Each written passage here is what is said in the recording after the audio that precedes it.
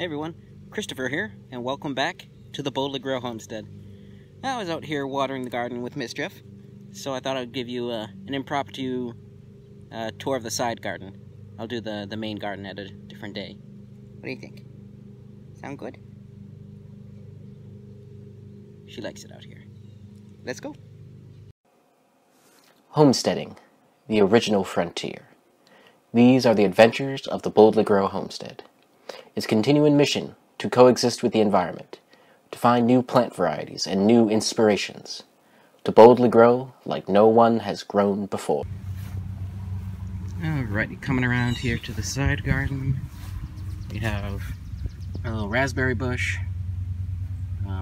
It's first year in, so I don't expect anything from it, but it looks nice and healthy, so I'm happy to see that. Let's see, over here we have, what do we got here? Got a red noodle bean coming up. The cucumbers all failed. The first round never came up. Second round got nibbled on right away. Maybe I'll grab a start at some point, but for now I got some beans here. We got a scarlet runner bean, looking nice. Really enjoying the sun we've had this week. I'm gonna have to start training that on the trellis though. The pride and joy of this side, the snap peas, sugar snap peas. We got our first bloom a couple days ago, and now they're just starting to get loaded.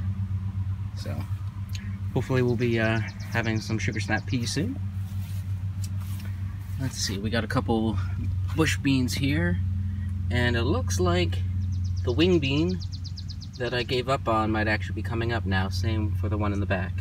I planted those long time ago and they never came up, but maybe this week of mid to high 80s is finally what it needed. But yeah, these pole beans are starting to look good, so hopefully they'll take off. Yeah, I got a little mini pumpkin patch here. I gotta thin that out. I just hate to take away the 3 out of the 4 plants, but they're not going to grow much bigger otherwise. Got a patty pan squash looking nice, and then zucchini here is taking off since I removed its little companion there, so hopefully we'll be getting zucchinis in the coming weeks. None of the sunflowers seem to have made it in the back there.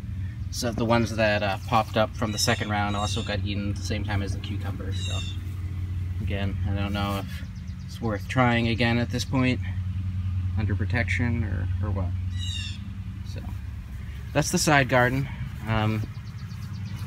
Nothing yet harvesting from it, but I think we're in good shape. So let me know how your garden's doing. Alright, so that was a short little tour, but hope you enjoyed it. It's nice to see things starting to grow out here.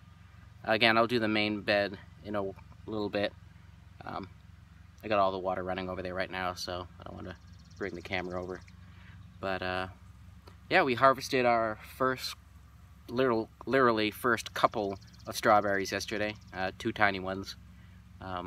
One for me and one for the daddy-o, and might not have been a big harvest, but it was delicious. So we have a couple more ripening, and you know, hopefully they'll continue to produce. I believe we picked up a ever-bearing variety, but we'll see. You know, it's year 1, so to get anything off them feels pretty good. And I put in some pepper starts.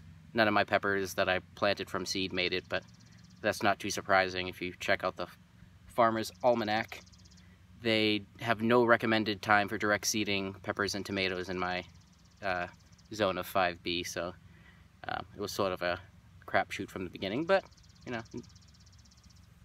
can't do it if you don't try. So we got some pepper starts in the other day, and we put some tomato starts in a couple weeks ago. Yeah, so hope you all are having a nice time out in the garden. If you enjoy this video, be sure to like, share, subscribe, comment below, and don't forget to boldly grow.